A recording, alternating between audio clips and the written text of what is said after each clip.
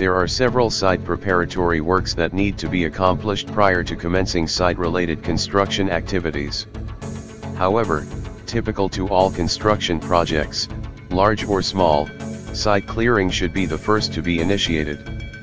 In this video, key aspects of site clearing will be elaborated. The extent of site clearing shall be shown on the drawings and includes all site clearing activities required to install new facilities and infrastructure at the locations indicated. The area to be cleared shall be clearly marked on the ground prior to the intention to commence site clearing. Any trees or other items within the area to be cleared, which are required to remain intact for the duration of the works, shall be clearly identified. Clearing and grubbing shall be carried out over the areas comprising the full extent of the works, including borrow areas, stockpile sites, access roads, drain alignments, fence lines, and the areas set aside for the establishment on the site. These include the removal of all vegetation, trees, stumps, roots, surface boulders, debris and rubbish, improvements, or obstructions interfering with the installation of new construction. The demolition and removal of structures are deemed to comprise part of the clearing and grubbing operation.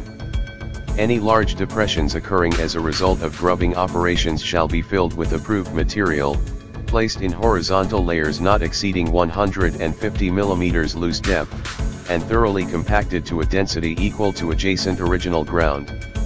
Tree cutting permit from relevant government regulatory offices must be secured prior to commencing any tree cutting related activities. Removal of trees or other vegetation not approved for removal shall not be permitted. Any heavy timber of commercial value shall be set aside on the site in such areas as directed for later use. All other heavy timber that has no commercial value shall be mulched and stockpiled for reuse on areas to be revegetated, or stacked and later buried in a worked-out borrow area.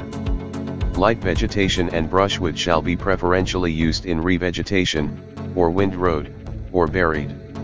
If necessary, remove above-grade and below-grade improvements to permit new construction work, as shown in the drawings. Obtain written permission from relevant government regulatory offices to relocate any existing permanent utilities, if such utilities are in conflict with the construction of new work. Spoils resulting from site clearing shall not be deposited on or in any type of water body or wetland.